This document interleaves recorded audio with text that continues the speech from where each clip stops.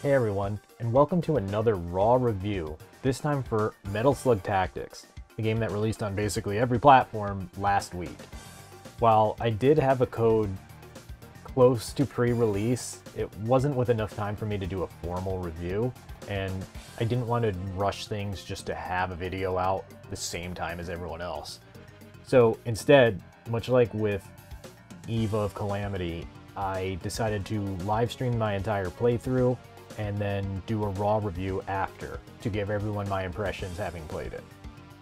If you want the gist of it, I think Slug Tactics is very good. If you're a fan of the series, you'll likely be happy to see those sprites and that art style getting new life in a new genre. And if you love tactics games, while this one is maybe a little simplified, it definitely provides enough opportunities to flex your strategic muscles. For the full review, though, I do have some thoughts, and it mostly pertains to the state of the game, but, you know, this intro's going on long enough. So let's get into the review.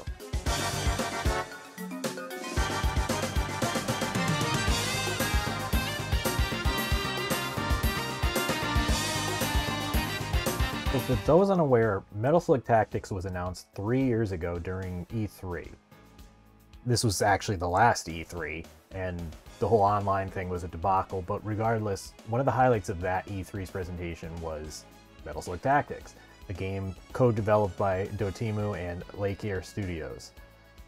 What made it so interesting is that the Metal Slug series has been sort of dormant for a while, and while we now have some mobile game and there is a sort of revival of the original one in a 3D art style, it was great to see that classic kind of 2D pixel art be brought into a new genre.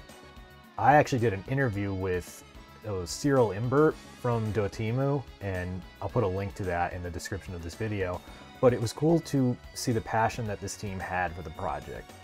SNK had been going through some tough times for a while, and while sadly they're like 96% owned by the Saudi prince, at least there's something bright to look forward to. Over the years, though, I was kind of worried that Slug Tactics would come out and be a total dud because it just kept getting delayed and there was radio silence from the development team for a while. But thankfully, those fears have been put to bed having played the final game. I will say up front, though, in its current release, Slug Tactics is a little buggy. The PC version probably fares the best, but even on my rather high-end computer, I still encountered a bunch of crashes and at some points stuttery gameplay. You'll see it in the live stream, that's also linked in the description. But apparently on PS5 there is a ton of slowdown during certain boss fights. I can't imagine the Switch version is much better, and the Xbox version I know suffers from some crashes. So right now those are the biggest issues that Slug Tactics has against it. As for anything else, I mean, I thoroughly enjoyed the game. I don't think it's the best tactics game I've ever played, and that's mostly because there's maybe a lack of variety in here. But before I jump the gun, let me give you a description of what Slug Tactics is. As the description on the Steam store page says, Slug Tactics brings the explosive charm and nostalgic fun of the cult Metal Slug series to the tactical scene. Get ready for an intense ride through the best of both worlds. Classic arcade action and roguelike tactical thrills. Jump into the combat zone and revive your Metal Slug nostalgia in a whole new way. Slug Tactics offers a fresh perspective on the iconic battles of the Metal Slug series. Lead your squad to victory through strategic guile and superior firepower in a perfect blend of classic action and tactical depth. Unleash powerful special attacks and shape the outcome of each encounter. Really, that's the best description I could give for the game, because trying to detail a plot is a little silly. There is a struggle against the Metal Slug team and their longtime rival Morden, but truthfully, none of that matters in the slightest. The one thing this game lacks over the originals is that it doesn't have that surprise factor with who the villain is. Morden just is the final villain, and I was a little surprised because in every Metal Slug game, it always ends with aliens taking over the Earth, and you end up teaming up with the villains. But here, it's just a straight kind of like Metal Slug 1 story, which possibly was chosen to reflect this being the first of the tactics genre. I know that Lake Air Studio has said that they would like to develop this into its own series, and while SNK wasn't directly involved in the development of this one, they might be involved in the future. So anyway, no plot really, perfectly fine. The way the game works is that it tries to marry the run-and-gun nature of Metal Slug with tactics gameplay. When you start your runs, you'll have to select from 3 characters, although you only have 3 when you start. You'll have Marco, Harry, and Theo. By performing certain actions such as beating a boss with X characters or beating a boss while doing X amount of regions, you'll unlock more characters and so on and so forth. By selecting those 3 characters, you then set off into one of 3 different regions, although again at the very beginning you'll only have a single option. From there the game plays out in a grid-like structure where you'll need to make movements to then counter enemies and attack them. Instead of just going straight for the enemy and being an inch away from them to shoot them, what Metal Slug Tactics emphasizes is making a ton of moves each turn. So the main gist of this system is that it works with something called adrenaline, which gives you the ability to not only perform special moves, but also the ability to dodge attacks. The more you move, the more your dodge meter goes up, and you can completely negate the damage that enemies might do to you. With adrenaline as well, as I said, you get special attacks, and those stack between turns, so you want to make a ton of moves in one turn to maybe attack an enemy, or maybe not. There's also elements on the battlefield like barracks or sandbags or whatever that might provide extra shield cover. So combined with your dodge meter, this now gives you even more of a chance to negate damage. At first, Metal Slug Tactics feels overwhelmingly difficult.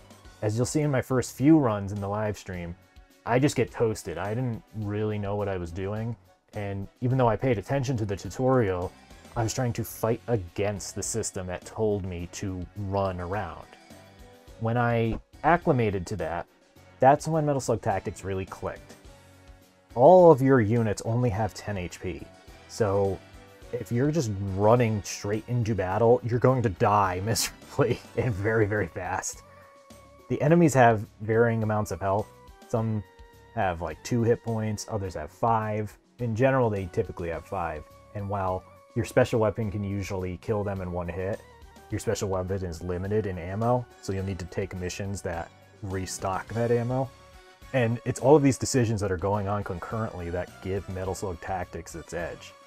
It reminded me of playing Frostpunk 2 earlier this year, where my description to a colleague of mine was that it felt like bullshit was going on at every second. Like, I could not rest. And while that might be overbearing for some people, I love that kind of challenge. The one that constantly has me second guessing what I'm doing or looking around the map to see if there's a better way to do something.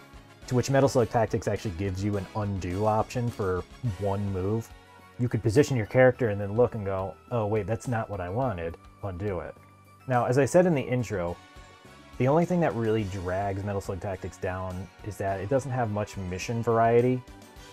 You'll start off in one of those certain regions and you'll have 3 battles before a boss appears. Now, you'll need to select which battle you want to go to based on what it might offer you, such as extra money to upgrade your guns and special abilities. You'll get equipment drops that you can deploy a Metal Slug or a tactical strike or give your characters extra turns, etc. Or you can even get extra XP to level them up for that run. Since this game is a roguelite, each run will be unique. It's not that you die and you're just done, but if you do fail a mission, you will have to restart your run. A typical run, if you do all 4 regions, will take you about 90 minutes, unless you're going for the true ending, which then is about 2 hours. So the game isn't very long for a single run, but you will be devoting a lot of time to it to get that true ending, since you have to jump through a few hoops. So with all that in mind, I think it kind of stinks that when you're in the specific regions, the missions don't really change much. You'll have ones where you just defeat all enemies, which is pretty typical, But then you'll have others where you'll need to protect certain units from being killed or escort them to an exit point. You'll have some missions where you, as a team, need to reach the exit. Then you'll also have special objectives that grant bonus items, such as killing all the enemies in X amount of turns, or finishing the round without taking damage, etc. And there's enough kind of differentiation that a single playthrough can feel great, but because to get the true ending you'll need to beat the game at least 4 times, it just starts to get a little repetitive by the end. There's only so many times you could just see a mission that's like, kill everyone, before you're like, yeah, I can do that in my sleep. And as you watch in my playthrough by the end, I am very synced in with the synergy of the characters, so I'm just fast forwarding and killing everyone, and rounds are going in the blink of an eye. But even so, I feel that there's enough here right now that Metal Slug Tactics is still an enticing prospect. I would have liked to have seen the aliens from the main series, or even differing final bosses based on how you go about the main missions. But I can't fault Laker Studio for taking the route it did. When you're introducing a brand new IP of sorts, you don't want to go so broad right from the start. If Metal Slug Tactics were a much wider game, it probably wouldn't have worked as well right off the bat. Because there's this solid foundation now, Laker Studio has the chance to iterate on it for a sequel and make it even better. But if they had just started with trying to throw everything in the kitchen sink in there right off the bat, it probably wouldn't have landed as well. Really, I just wish there was maybe a little more here. It would be cool if there was some multiplayer, because with the turn-based nature, that would be perfect for how this game plays out. And as I said, I would like more mission variety, maybe some emphasis on saving the POWs like in the main games. I think this game is ripe for DLC. I really enjoyed my time with it. I probably will do a couple more of the achievements. I have beaten the game with each character, of which there is 8 that you can unlock. And I mean, I'm just happy that this game came out the other end being a success. I'm not sure if I would say this is going to wind up as a Game of the Year candidate for me, but if you like Metal Slug and you like tactics games, it's a hearty recommendation from me. Metal Slug Tactics is very solid, and with a few tweaks, especially patches for those bugs, it could be a no-brainer purchase.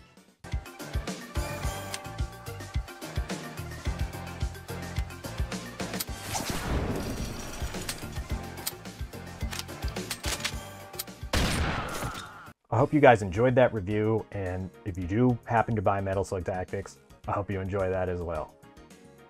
I don't know how many more Raw reviews I'll be doing in the future, because I do really like scripting out my reviews.